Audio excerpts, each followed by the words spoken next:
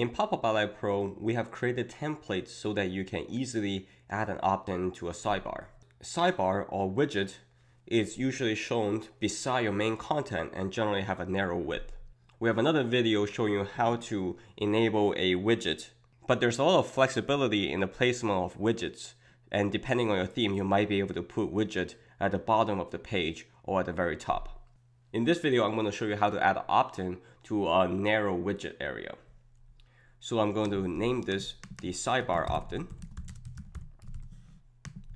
And when I open in display settings, I'm going to enable it as an embedded opt-in, and the placement will be using the Popup Ally Pro widget.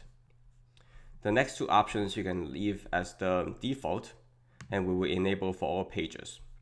The show pop-up every X day setting is not going to be meaningful in this case. And to set up the thank you page, please take a look at our video tutorials for your specific email marketing platform. Now we can take a look at style settings.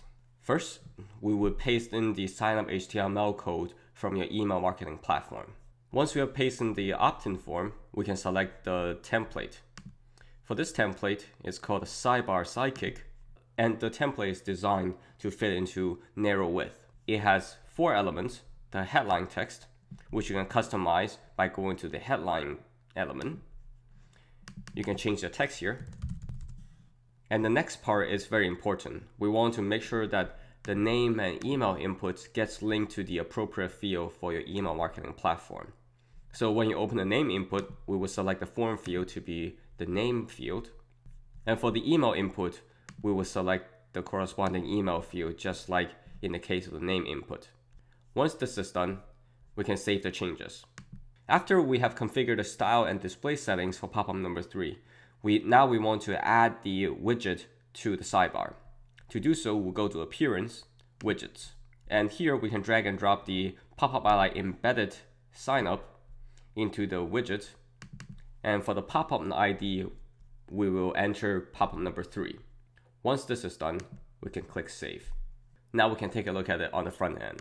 Once we have refreshed the front page, you can see that the embedded opt-in has been added.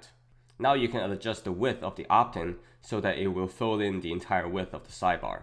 To do so, we'll go back to Popup Ally Pro Style Settings, and under Pop-up Options, we can adjust the pop-up width. Here the width is quite narrow and it's only set to 200. Depending on how wide your sidebar is, you can adjust the pop-up width accordingly. In this case, I will set it to 320 pixels. The advantage of this template is that the width for the elements, headline, the 2 inputs, and the submit button are all relative. They're all going to stretch to fit in the pop-up width, so you do not need to do any additional customization besides setting the pop-up box size. Once this is done, we can save the changes, and once we refresh the front end, you can see that the opt-in fills in the entire sidebar. And of course, it's always a good idea to test the opt-in with your information to make sure that it's correctly connected to your email marketing platform.